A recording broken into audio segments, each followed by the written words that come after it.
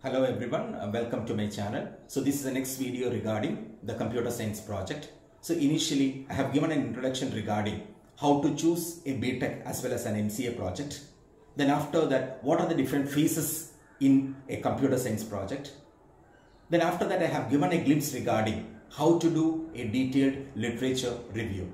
So in this video, I am giving you an introduction regarding what are the different steps. What are the things you have to make sure while you are doing a computer science project? Let's start with the different phases in a computer science project. So initially, the first and the most important step you have to do is to choose your title or your project wisely. While choosing the title of your project or the project work you are going to do, the things that you take care is, the first one is your skill set, your knowledge regarding that project. Then you understand what is the timeline of that project, the feasibility of that project you have to understand. Then after all, you have to know about the resources also. While taking into consideration all these things, you have to select the title of your project. That is the first and the most important step. Then after that, the next step is you have to define the objective as well as the scope of your project. You have to do what to do with this project. That is again importance. If you are taking a large project or a big project, but you are not able to complete within a time span, so that is not effective. So you have to choose a project in such a manner, then you have to identify the timeline, then you have to clearly define the scope of your project. So what are the things you are going to do in this particular project? That is the second step. Then regarding the third step is you have to do a thorough literature study or a background study, and research is very important.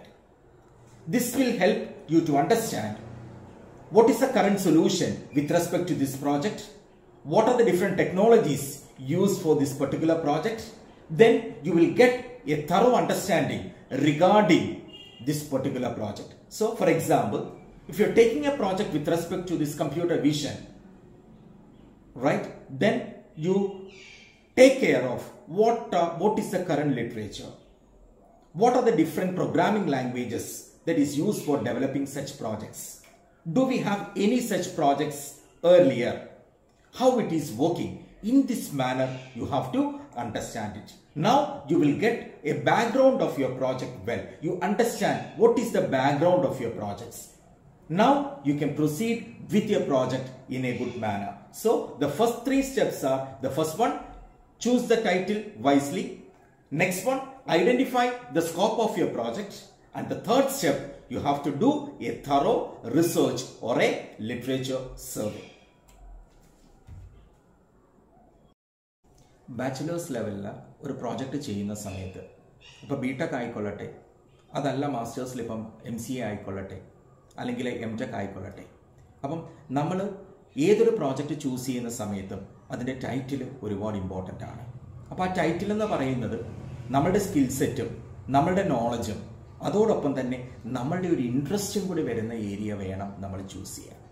ഇത് മാത്രം വെച്ചുകൊണ്ടല്ല ഇതിനെ മറിച്ച് നിങ്ങൾ നോക്കണം, നമ്മുടെ time ലൈനകത്ത് നമുക്കിത് ചെയ്തു തീർക്കാൻ പോസിബിൾ ആണോ, ഇതിന് വേണ്ട റിസോഴ്സുകളൊക്കെ നമ്മൾക്ക് അവൈലബിൾ ആണോ, ഓക്കെ, അല്ലെങ്കിൽ ഇതിൻ്റെ ഒരു ഫീസിബിലിറ്റി എന്താണ്, ഈ നമ്മളിപ്പോൾ എടുക്കാൻ പോകുന്ന പ്രോജക്റ്റിൻ്റെ ഫീസിബിലിറ്റി എന്താണ്, ഇതിനെക്കുറിച്ച് നമുക്ക് വ്യക്തമായ ഒരു ധാരണ ഉണ്ടാകണം. ഇതിനെ ബേസ് ചെയ്തുകൊണ്ട് വേണം നിങ്ങളൊരു പ്രോജക്റ്റ് ചൂസ് ചെയ്യാനായിട്ട്. ഇങ്ങനെ നിങ്ങൾ എടുത്ത ഒരു പ്രോജക്റ്റ്, അടുത്തത് എന്താണ്, നിങ്ങൾ അതിൻ്റെ ഒബ്ജക്റ്റീവ്, ഈ ഒബ്ജക്റ്റീവിനെ കുറിച്ച് നമ്മൾ പറയുകയാണെങ്കിൽ, അല്ലെങ്കിൽ എന്താണ് ഒബ്ജക്റ്റീവ് എന്ന് ചോദിച്ചാൽ, what you are going to do with this project. ഈ പ്രോജക്റ്റിലൂടെ നിങ്ങൾ എന്താണ് ഉദ്ദേശിക്കുന്നത്, ഈ പ്രോജക്റ്റ് കൊണ്ട് നിങ്ങൾ എന്താണ് ചെയ്യാൻ പോകുന്നത്, അതിനെക്കുറിച്ച് നിങ്ങൾക്ക് ആദ്യമേ തന്നെ കൃത്യമായ ഒരു ധാരണ ഉണ്ടാകണം. എങ്കിൽ മാത്രമേ നിങ്ങൾക്ക് എന്ത് ചെയ്യാൻ പറ്റത്തുള്ളൂ, ഈ റിസർച്ച് ഒന്ന് നാരോ ഡൗൺ ചെയ്ത് നിങ്ങളുടെ ഏരിയയിലേക്ക് കൊണ്ടുവന്ന് പ്രൊഡക്റ്റീവായിട്ടുള്ള ഒരു ബാക്ക്ഗ്രൗണ്ട് സ്റ്റഡി നിങ്ങൾക്ക് ചെയ്യാൻ സാധ്യമാകും. അപ്പോൾ എൻ്റെ പ്രീവിയസ് വീഡിയോയിൽ തന്നെ ഞാൻ പറഞ്ഞിരുന്നു എങ്ങനെ വേണം ഒരു ലിറ്ററേച്ചർ റിവ്യൂ ചെയ്യാൻ, അല്ലെങ്കിൽ ഒരു പ്രോജക്റ്റിന്റെ റിസർച്ച് ചെയ്യുന്ന സമയത്ത് എങ്ങനെ വേണം ആ റിസർച്ച് ചെയ്യേണ്ടതെന്ന് ഞാൻ എൻ്റെ ഇതിന് തൊട്ട് മുമ്പുള്ള വീഡിയോയിൽ നിങ്ങൾക്ക് ഷെയർ ചെയ്തിട്ടുണ്ടായിരുന്നു. അപ്പം തീർച്ചയായിട്ടും നമ്മൾ എന്ത് ചെയ്യണം, നമ്മളുടെ ബാക്ക്ഗ്രൗണ്ട്, ഈ പ്രോജക്റ്റിന്റെ ബാക്ക്ഗ്രൗണ്ടിനെ കുറിച്ച് നമ്മൾക്കൊരു ധാരണ ഉണ്ടാകണം. അതായത് ഏതൊക്കെ ടെക്നോളജി ഇപ്പോൾ ഇതിനകത്തുണ്ട്, ഇതിന്റെ ബിഹൈൻഡിൽ ആരെങ്കിലുമൊക്കെ നേരത്തെ ഇതേപോലത്തെ പ്രോജക്ട്സ് ചെയ്തിട്ടുണ്ടോ, ഉണ്ടെങ്കിൽ അതിന്റെ ഔട്ട്കം എന്തായിരുന്നു, ഈ പ്രോജക്റ്റ് കറന്റ്ലി ഇതിന് എന്തൊക്കെ ടൂളുകൾ ബേസ് ചെയ്ത് നമ്മൾക്കിത് ചെയ്യാൻ പോസിബിൾ ആണ്, ഇങ്ങനത്തെ കാര്യങ്ങളെക്കുറിച്ച് വ്യക്തമായിട്ടുള്ള ഒരു റിസർച്ച് ചെയ്തെങ്കിൽ മാത്രമേ നമ്മൾക്ക് എഫക്റ്റീവായിട്ട് നമ്മുടെ പ്രോജക്റ്റ് കംപ്ലീറ്റ് ചെയ്ത് ടൈംലി സബ്മിറ്റ് ചെയ്യാൻ possible ആകത്തുള്ളൂ. Okay, so the next step and the fourth step in any computer science project is you have to plan and design your project well. So the planning phase is again very important. You have to plan the overall structure of your projects. Then what is the architecture, if there is any algorithm, what is the architecture of that, regarding the data structures, right, regarding the milestones, regarding the timeline, you have to plan. That means നിങ്ങളുടെ ഈ project ചെയ്യുന്ന സമയത്ത് നല്ല ഒരു plan ഉണ്ടാകണം overall പ്രോജക്റ്റിനെ കുറിച്ച്. നിങ്ങൾക്ക് ആ സമയത്ത് ടൈം ലൈൻ ഉണ്ടാകണം, ഇന്ന സമയത്തിനകത്ത് ഇത്ര കാര്യങ്ങൾ നമ്മൾക്ക് തീരേണ്ടതുണ്ട്. ആ സമയത്ത് നമ്മളുടെ മൈൽ സ്റ്റോൺസ് എന്തൊക്കെയാണ്, ഈ പ്രോജക്റ്റിന്റെ മേജർ ആയിട്ടുള്ള മൈൽ സ്റ്റോൺസ് ഏതൊക്കെയാണ്, അത് നമ്മൾ ഐഡന്റിഫൈ ചെയ്ത് ടൈം ലൈനിൽ നമുക്ക് ഫിനിഷ് ചെയ്യാൻ പറ്റുന്നുണ്ടോ. ഇതല്ലാതെ തന്നെ ഇപ്പോൾ ഒരു കമ്പ്യൂട്ടർ സയൻസിന്റെ പ്രോജക്റ്റ് ആണെന്നുണ്ടെങ്കിൽ നമുക്ക് ഡിഫറെന്റ് അൽഗോരിതമിക് അപ്രോച്ചസ് ഉണ്ടാകാം. അതിന്റെ സ്റ്റെപ്പുകൾ എങ്ങനെയാണ്, അതിന്റെ ആർക്കിടെക്ചേഴ്സ് എങ്ങനെയാണ്, ഡേറ്റ സ്ട്രക്ചേഴ്സ് എങ്ങനെയാണ്, ഈ കാര്യങ്ങളെ കുറിച്ചൊക്കെ നമുക്കൊരു ധാരണ ഉണ്ടാകണം. അത് ഏത് ഫേസിലാണ്? Design and planning face. It is again important. So now let's move to the next step, that is coding. ഏറ്റവും പ്രധാനപ്പെട്ട സ്റ്റെപ്പുകളിൽ ഒന്നാണ് ഏതെന്ന് പറയുന്നത് കോഡ് ചെയ്യണം. അപ്പം നമുക്ക് നല്ല ധാരണയുണ്ട് നമ്മൾ എന്താണ് ചെയ്യുന്നത് എന്നുള്ളത്, ഏത് പ്രോജക്റ്റാണ് നമ്മൾ ചെയ്യുന്നത്, അതിന്റെ റിക്വയർമെന്റ്സ് എല്ലാം നമ്മൾ മനസ്സിലാക്കി ഇനി നമ്മൾ എന്ത് ചെയ്യുകയാണ്, you are going to code your project. So അപ്പം നമ്മൾ എന്ത് ചെയ്തു, നമ്മുടെ പ്രോജക്റ്റിന്റെ അടുത്ത ഫേസിനെ കുറിച്ച് നമ്മൾ ഡിസ്കസ് ചെയ്യാൻ പോവാണ്. It is nothing but the documentation face. അപ്പൊ ഇവിടെ നിങ്ങൾ ഡോക്യുമെന്റേഷൻ എന്ന് പറയുന്ന സമയത്ത് നിങ്ങൾ ഒരിക്കലും അതിനെ തെറ്റിദ്ധരിക്കണ്ട. മേജർ ഡോക്യുമെന്റേഷൻ അല്ല നമ്മൾ ഉദ്ദേശിച്ചത്.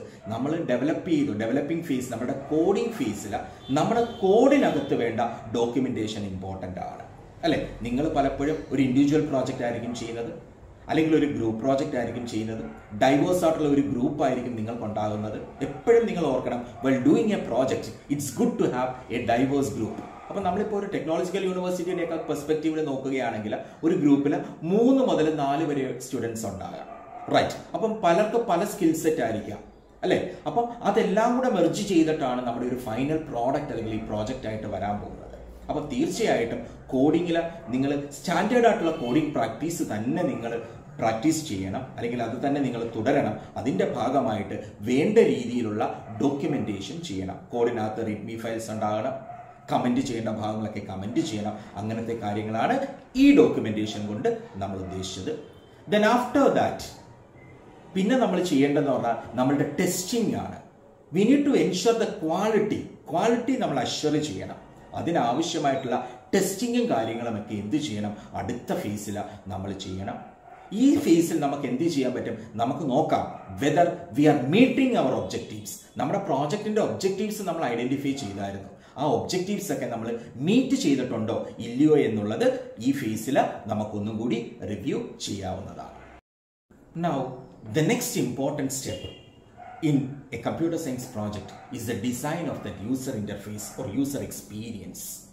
കാരണം നമ്മുടെ എൻഡ് യൂസർ ആണ് ഈ പ്രോജക്റ്റ് ഉപയോഗിക്കുന്നത്. അപ്പോൾ അവർക്ക് എത്ര ഫ്രണ്ട്ലി ആയിട്ട് നമ്മുടെ ഈ പ്രോജക്റ്റിന്റെ ഇന്റർഫേസ് ഉപയോഗിക്കാൻ പറ്റും, ആ രീതിയിലുള്ള ഒരു യൂസർ ഫ്രണ്ട്ലി ആയിട്ടുള്ള നല്ല യൂസറിന് നല്ല ഒരു എക്സ്പീരിയൻസ് കൊടുക്കത്തക്ക രീതിയിലുള്ള ഒരു ഇന്റർഫേസ് നിങ്ങൾ എന്ത് ചെയ്യണം, ഇനീഷ്യലി ഡിസൈൻ ചെയ്യണം. So that is important. Now let's move to the next step. നമ്മുടെ അടുത്ത സ്റ്റെപ്പ് എന്ന് പറയുന്നത് it is nothing but it's regarding the optimization. നമ്മളിപ്പോൾ കോഡ് ചെയ്തു, ആ കോഡിനെ ഒന്ന് ഒപ്റ്റിമൈസ് ചെയ്യണം നമ്മൾ. അത് ഭയങ്കര ഇമ്പോർട്ടൻ്റ് ആണ്. കാരണം നമ്മളുടെ ഈ ഓവറോൾ പ്രോജക്റ്റിന്റെ എഫിഷ്യൻസി അല്ലെങ്കിൽ ആ പ്രോജക്റ്റിൻ്റെ പെർഫോമൻസ് ഒക്കെ എന്താണ് തീർച്ചയായിട്ടും ആ കോഡിങ്ങുമായിട്ട് റിലേറ്റ് ചെയ്ത് നിൽക്കും. അപ്പം നല്ല ഒപ്റ്റിമൈസ്ഡ് ആയിട്ടുള്ള ഒരു കോഡ് എന്ന് പറയുന്നതും again it is very important. So that is your next step. Now let's move to the next step, that is regarding the security. So since we are doing a projects in computer science, the security again matters a lot. അല്ലേ, നമുക്ക് data ഉണ്ട്, authentication ഉണ്ട്. അപ്പോൾ ആ ഡേറ്റാൻ്റെ security, then authentication related ആയിട്ടുള്ള കാര്യങ്ങൾ, അങ്ങനെ security related ആയിട്ടുള്ള കാര്യങ്ങൾ നിങ്ങൾ എൻഷുർ ചെയ്യണം. That is the next step. ആ സ്റ്റെപ്പ് നിങ്ങൾ ചെയ്തു. Then after that now we need to integrate. ഈ പ്രോജക്റ്റിനെ നമ്മൾ ഇൻ്റഗ്രേറ്റ് ചെയ്തിട്ട് ഹൗ ഇറ്റ് ഈസ് വർക്കിംഗ് എന്നുള്ളത് നമ്മളൊന്ന് നോക്കണം. നമ്മുടെ പ്രോജക്റ്റ് ഒന്ന് ഇൻ്റഗ്രേറ്റ് ചെയ്തു. Then after that how the project is working, that is again important. Then regarding the next step, അത് നമ്മൾ പറഞ്ഞു. അടുത്ത നമ്മളുടെ ഇമ്പോർട്ടൻ്റ് ആയിട്ടുള്ള സ്റ്റെപ്പ് എന്ന് പറഞ്ഞു കഴിഞ്ഞാൽ നമുക്ക് ഇതിൻ്റെ ഒരു ഫീഡ്ബാക്ക് കളക്ട് ചെയ്യണം. നമ്മൾ ഓൾമോസ്റ്റ് നമ്മുടെ പ്രോജക്റ്റിൻ്റെ കോഡ് വരെ ഒപ്റ്റിമൈസ് ചെയ്തു അല്ലേ.